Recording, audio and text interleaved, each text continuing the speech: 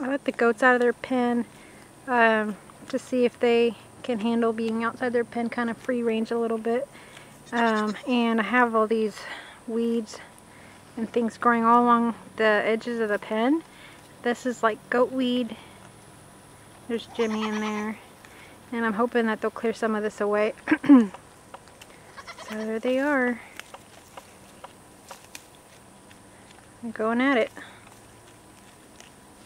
So hopefully they clear some of that off and eat those weeds and things. And if they can handle doing this, then I'll do this more often, of letting them out, and they'll kind of have free range of a lot of area here that we have.